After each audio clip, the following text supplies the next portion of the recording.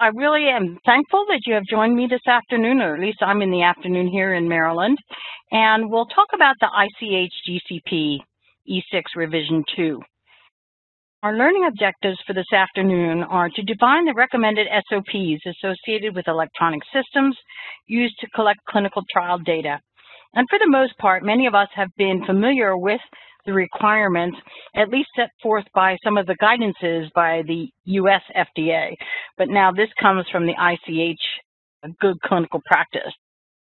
We'll discuss data integrity issues described in the final guideline, and as you know, along with the COVID issues affecting clinical trials, the data integrity issues are really paramount and important for us from a data management perspective.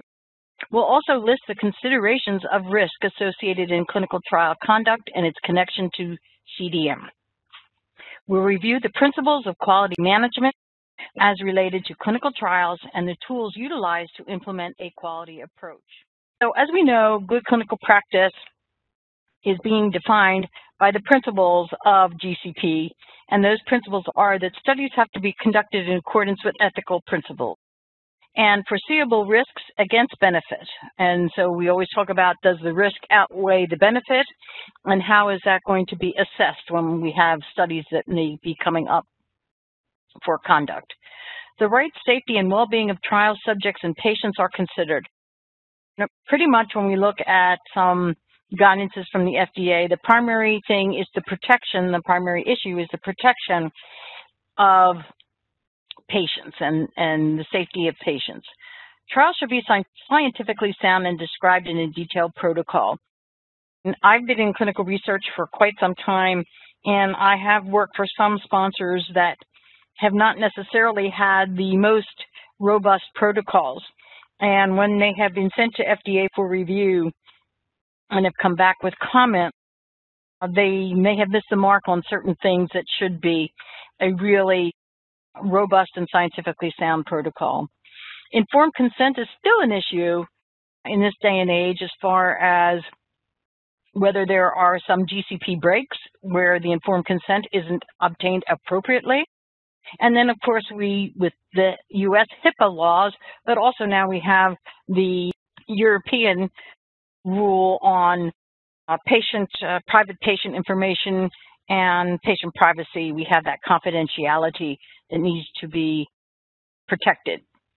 So the goal of this revision was to encourage the implementation of improved and more efficient approaches to clinical trial design, conduct, oversight, recording and reporting, while continuing to ensure human subject protection and data integrity. And of course, I have this bolted because most of us here on the call today may be associated with the data that goes into the databases for our clinical trials. The first revision in over 19 years, this revision 2. So in the meantime, while the ICH was still having their primary guidance, the other agencies in Europe and in the FDA have updated their requirements for, let's say, electronic devices for collecting of data and things of that nature. But one of the driving forces between, let's say, the data integrity was that they were looking to drive the adoption of the quality by design and quality risk management principles and methodology. And basically, up until this time, perhaps companies had the option, let's say, to do risk-based approach on conducting clinical trials.